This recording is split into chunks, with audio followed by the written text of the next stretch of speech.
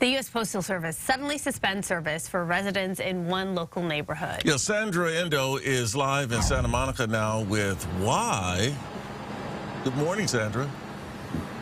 Good morning, Tony and Araxia. Yes, it's a definitely concerning situation here on the 1300 block of 14th Street in Santa Monica, where residents say they have suspended mail service because of the fact that their mail carriers have been attacked or threatened or assaulted. And they say this has been going on for a few weeks now. Even one resident saying they saw mail strewn about the street because a man kicked over the cart and basically threatened the mail carrier with a golf club or some type of bat. So because of all this, the Postal Service here in Santa Monica sent a letter on April 7th last week saying that the mail service will be suspended for this area. About 200 families will be impacted because of this, because it's just not safe for their letter carriers to be out here delivering the mail. Now, of course, residents are concerned about this and wondering why they can't just apprehend the person involved in all this, making the threats. Obviously, the Postal Service,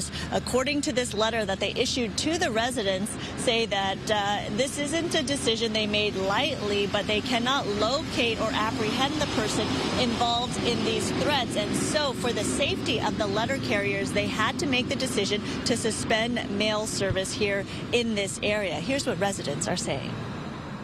I think it's rather frustrating to see that police aren't able to come out and enforce things and make the neighborhood safer for the people who live here, pay taxes, work hard, and it's not the best situation for the people who are living on the streets either, so we need to be able to help them as well.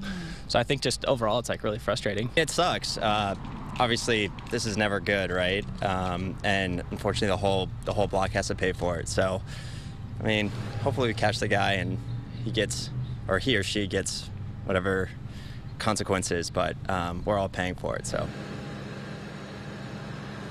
And residents here in this area do have to now go to the post office to collect their mail. We understand that packages are still being delivered here to this block, but certainly an situation for everyone involved. And we did reach out to Santa Monica PD to see what they have to say about perhaps apprehending the person or what their effort has been so far. We have not yet heard back. That is the latest from here. Let's send it back to you. Sandra, thank you, and also welcome back. It looks like you had a very nice time away.